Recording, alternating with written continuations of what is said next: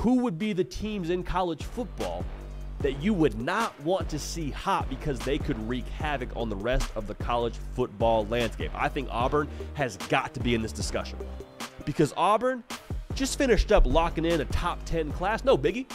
Hugh Freeze, a little bit chilly in here. The Freeze era is rolling. They locked up a top 10 class in a season in which they won 6 ball games and lost to New Mexico State. Let that sink in for a second. And they locked in a top 10 class. That tells me that Hugh Freeze is, 1, a dog of a recruiter, which we already knew. 2, that entire staff is crushing on the recruiting trail, and they have the same vision. They're all aligned there. Will Redmond, the GM, is one of the best, if not the best, in the whole freaking business. So let's get that straight. What happens if they start winning? What happens if in year 2 they go out and win 9+ football games? I have a hard time believing that if you can lock in a top 10 class with 6 wins, if you get 9+ wins, I could see them being in the top 5. That would not shock me in the slightest. They didn't have it last year. And they took Georgia and Bama to the final drive. Bama more or less to the last play. They didn't have the roster talent to compete with those teams, or beat those teams rather, and get it done based on those results.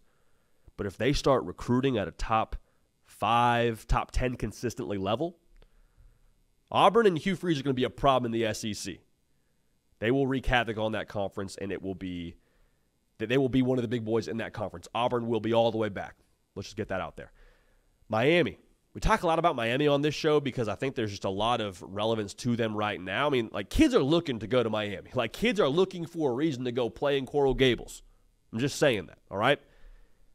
If they recruit the state well, Mario Cristobal, that is, if they just put a fence around the state of Miami, as Howard Schnellenberger would say, or they just lock down the state of Florida, I guess, period, they will win championships, both at a conference level and potentially at a national level.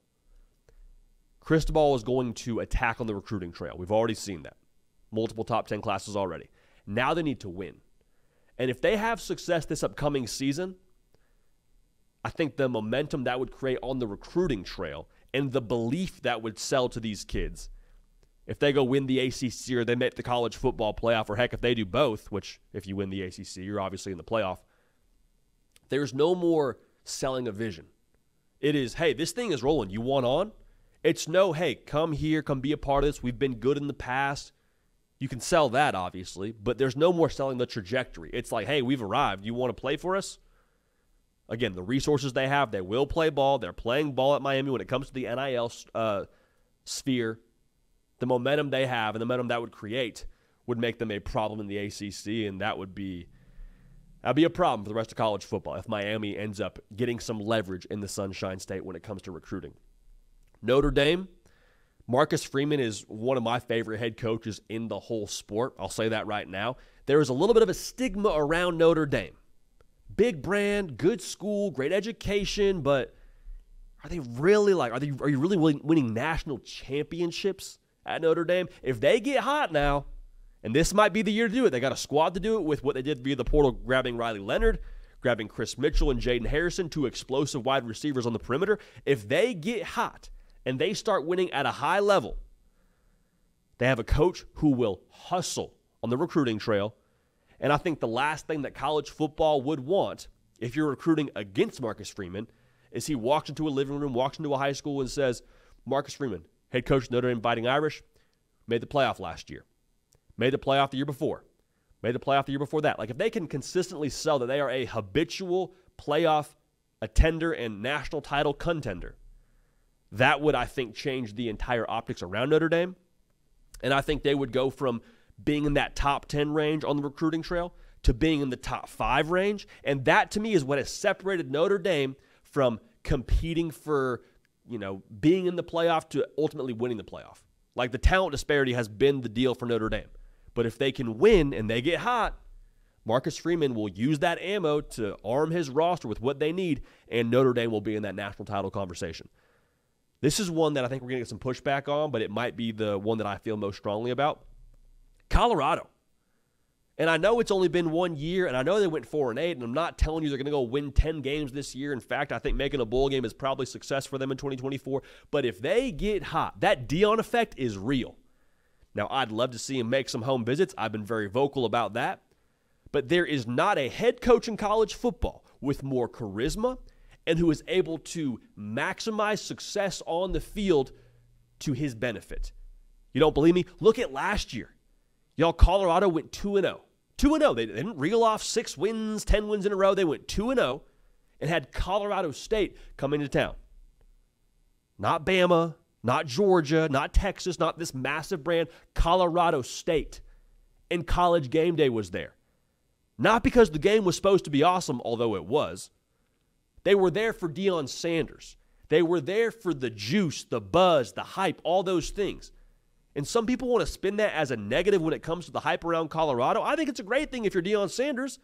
You use hype. You bottle it up. You take it on the recruiting trail. You pitch it to top recruits and say, you want to come play for us? Here's what we have to offer. National exposure. National attention. Build your brand while we win football games. If Colorado gets hot, we've seen what they are when they go 3-0. They're all anybody wants to talk about when they go 3-0. What if Colorado goes out and wins 8 games, like Joel Klatt was saying is a possibility? If they get hot, the Deion effect will be 10x'd in the future. I think that'd be dangerous because I know it sounds funny right now. It's all jokes right now, but Colorado and Deion would be a factor in a lot of recruitments. And if he goes on, I'll just say I'm on my soapbox. It's too late. If he goes out and does in-home visits, God bless you. God bless you, because Deion in the living room is an absolute problem. And we haven't even seen it yet, but I promise you, he would be a problem. Last team here, Tennessee. We've seen them have some momentum from that 2022 year going into 2023. The thing with Tennessee and the thing with me with Josh Heupel is like, brother, he's always going to recruit the quarterback position well. He is. He is. Say what you want about Joe Milton. They got Nico Iamaleava, got Jake Merklinger from this last class, and George McIntyre, who's one of the top quarterbacks in that 2025 cycle. They become extra dangerous when they start winning, and then they can start to stockpile more depth at other positions.